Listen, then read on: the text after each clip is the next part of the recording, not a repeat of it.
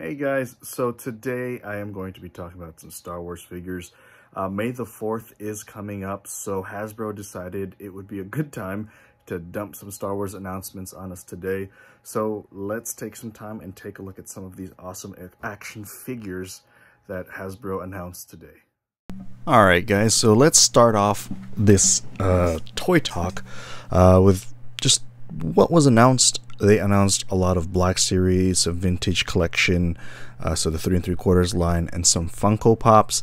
For the Black Series, some of these are going to be standard releases, some are going to be exclusives, and most are actually going to be 40th anniversary Empire Strikes Back action figures. And even through that, there are going to be exclusives for those releases. But before we get into the figures, let's talk about the Black Series wearable props or accessories aspect, like the white prototype Boba Fett wearable electronic helmet. So it has a drop down and electronic display. It's all white like he was designed originally in the prototype and the initial sketches.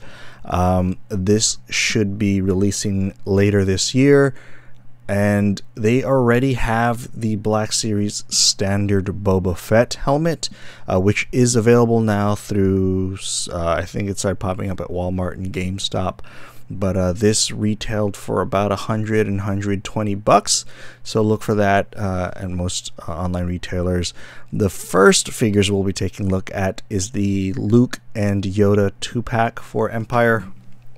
This is the Jedi training pack on Dagobah. So they're saying it's going to have the Jedi training dirty Luke deco, and he's going to come with 4 accessories. It's going to be a blaster, a lightsaber, I'm guessing the cane is one, and that little backpack harness that Luke is wearing, where Yoda is on his back whispering sweet nothings into young Skywalker's ear to complete his Jedi training. Not sure if this is an exclusive, but one that is definitely an exclusive is the Black Series Darth Vader carbonized look. This is going to be an Amazon exclusive.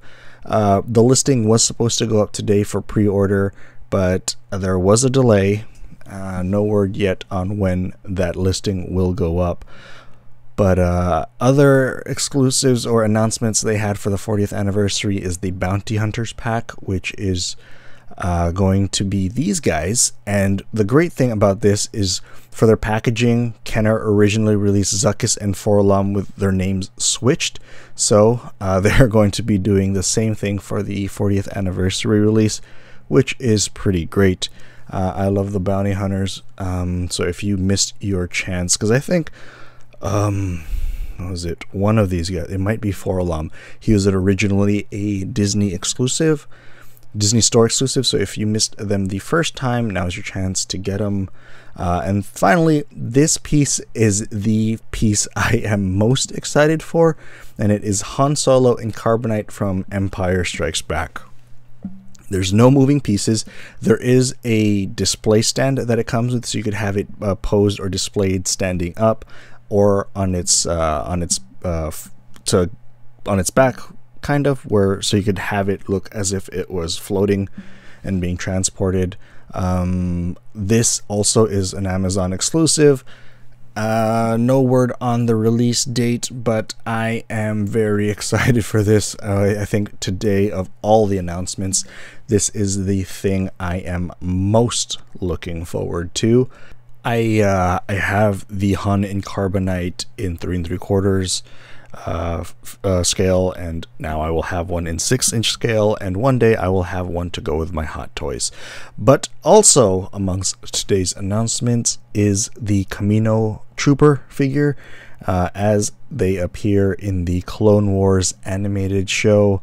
I'm really digging this look. I love the more matted paint deco that they put on this figure and the 2 blasters. Really looking forward to this figure. Hopefully we get more Clone Wars figures throughout this year, especially since this is the final season.